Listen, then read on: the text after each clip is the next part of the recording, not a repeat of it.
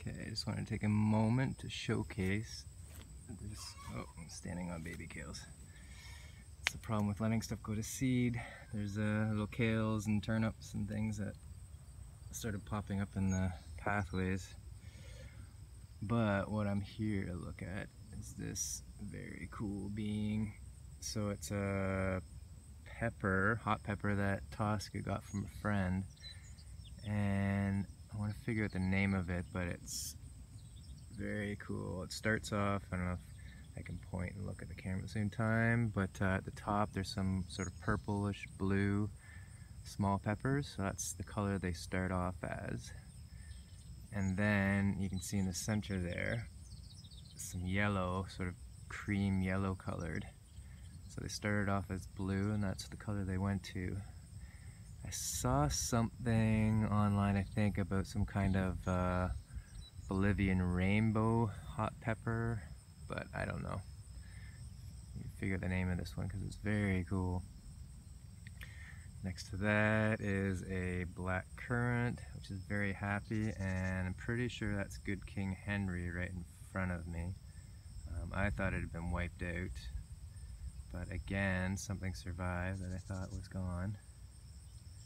And there's the monstrous, I'm right in the sun, monstrous stand of some artichokes, comfrey, red currant, another one of those rainbow pepper plants behind that, horseradish, monstrous, and these volunteer sunflowers. We did not plant these. They're gorgeous. I think Tosca counted up to like 30 flowers on that one plant, that one stalk. This one right here the other day, very gorgeous. Got another one right here, little one starting.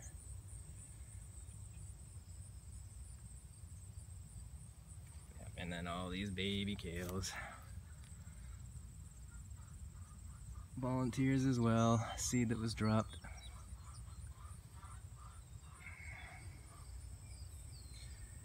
And then there's the upper garden.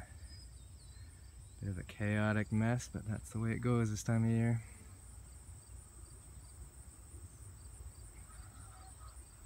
Anyways, I was supposed to start off as a showcase of one plant.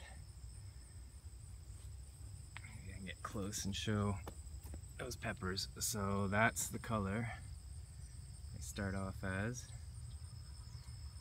and then they start to shift color. Let's see if I can get there. That one on the top is shifting to cream, orange, yellow, whatever. You have to forgive me, I'm a little colorblind.